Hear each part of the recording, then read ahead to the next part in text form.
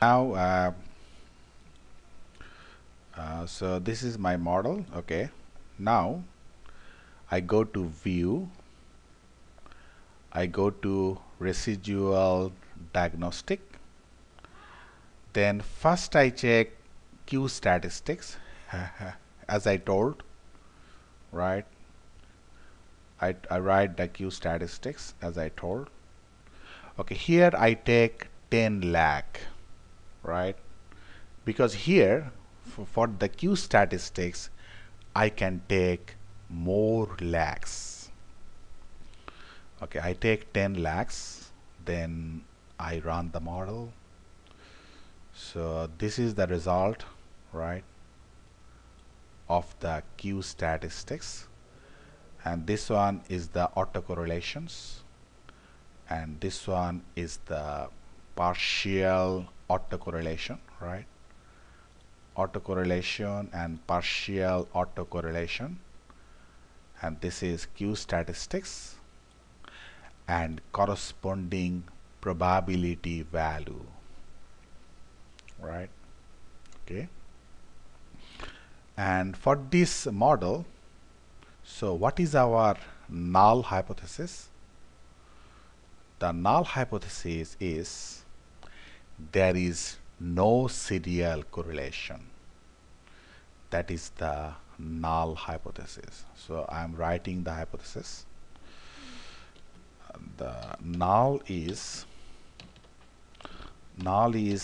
there is no serial correlations, right? That is null hypothesis, right? And what is alternative hypothesis? There is serial correlation, right? That is the alternative hypothesis.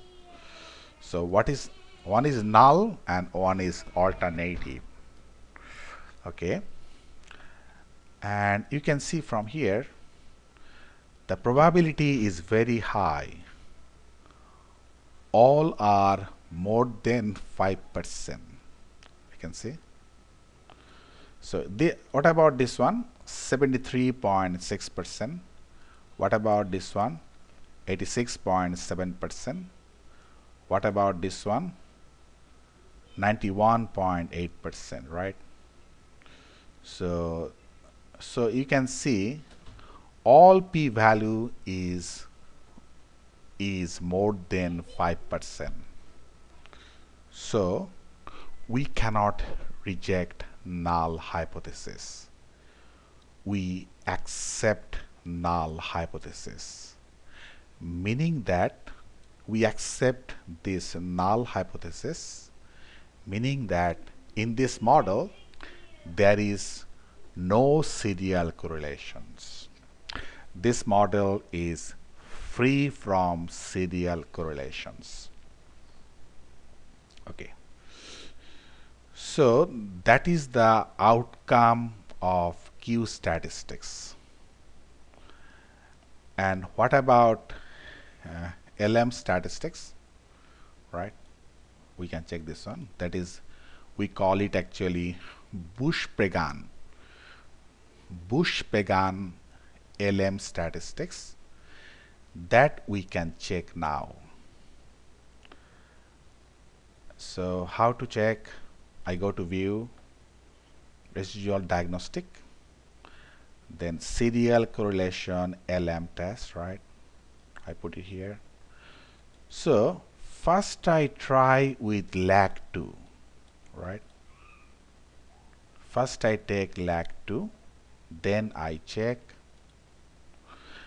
You see the Bush-Pagan serial correlation, and it is the observed R square and the probability, observed R square and corresponding probability. How much? 61.05%. 61.05%, which is more than 5%. So we cannot reject null hypothesis, meaning that it is our null hypothesis, no serial correlation. That means this model does not have any serial correlations. Okay, and in this model, in this Bruch-Bregan LM test, we choose 2 lags, right? It is here. You can see the 2 lags. So according to the this test, the dependent variable is the residual, right? You can see residual, and you can see from here there are 2 lag 1, lag 2. You can see from here, right? 2 lags are the independent variable and receipt is the dependent variable. Okay, so but here I have chosen 2 lags, so there is no serial correlations. But what happens if I choose 4 lags? So I go to view, residual diagnostic, serial correlation, LM test. Okay, last time I took 2, now I take 4. Then I check what happens. Okay, 4.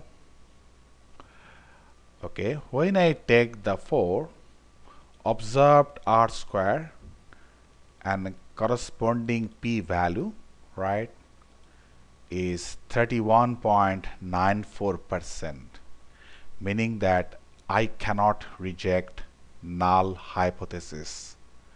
Rather, I accept null hypothesis, meaning that there is no serial correlation in the model. You can see from here this test, the Bruch-Bregan test. Here the dependent variable is receipt, and we have 4 lags. You can see from here, right? Receipt 1, receipt 2, receipt 3, receipt 4. So what is our now decision? Our decision is Q statistics is telling, according to the Q statistics, there is no serial correlation, and also according to the Bruch-Bregan test, there is also no serial correlation in the model. Because so the model is free from serial correlation. So we can use this model, for hypothesis testing or forecasting. Because this model has no serial correlation, so we can use this model for forecasting or hypothesis testing. Normally, when the model is free from heteroscedasticity, when the model is free from serial correlations and so on, then only we can do hypothesis testing or forecasting. But if the model has so many problems, such as if the model has serial correlations, or if the model has heteroscedasticity, or in that case we cannot test for hypothesis, or we cannot use the model for forecasting. So meaning that the model should follow all the assumptions of regression line. In other words, If the model has no defect, if the model does not have any defect, only then we can test the hypothesis or we can go for forecasting. So that is the guideline all the time. I'm writing here, you can see, I'm sorry, if an estimated regression line fulfills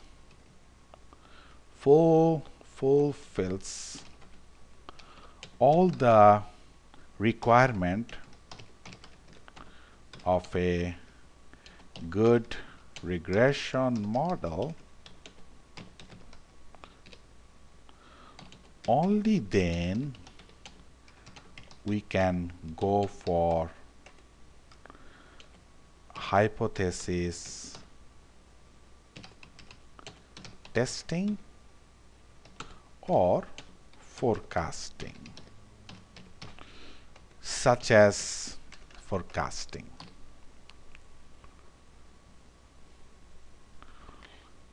Only then we can go for hypothesis testing or forecasting. Suppose a model and estimated regression line has no heteroscedasticity or no serial correlations, etc., etc., etc., etc., then we can go for forecasting or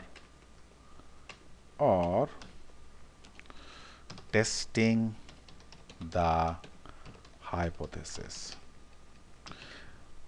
So I am saying again, if an estimated regression line fulfills all the requirements of a good regression model, only then we can go for hypothesis testing or forecasting.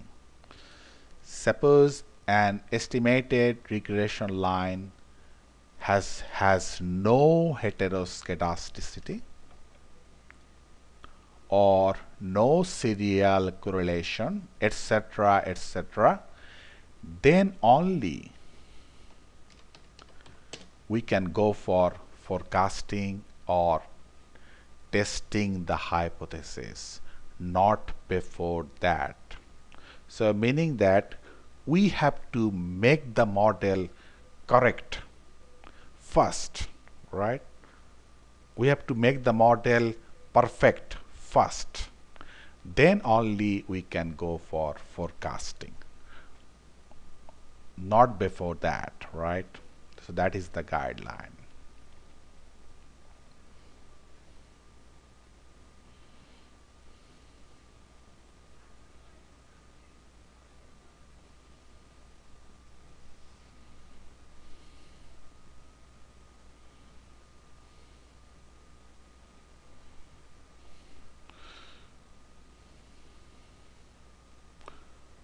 Okay, suppose we check for this particular model. Okay, so we have done it now. So now I proceed. Thank you very much for being with me.